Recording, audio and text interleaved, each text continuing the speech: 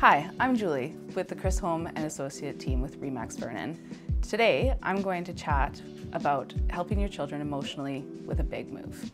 Number one, get them involved and answer questions as honestly as possible. If you can, walk your kids through the neighborhood. Take them to a park or a playground.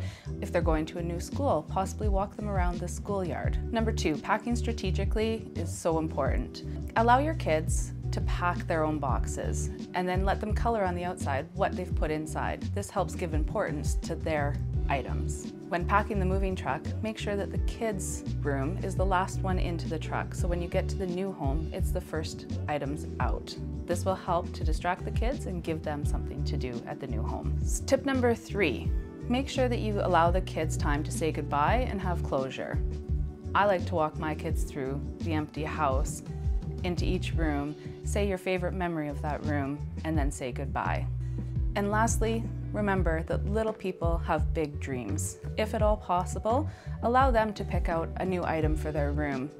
A new bed, new drapes, something that allows them to have ownership and pride over the room that they're going to be living in. If you're looking for more great tips on the moving process, we are here to help.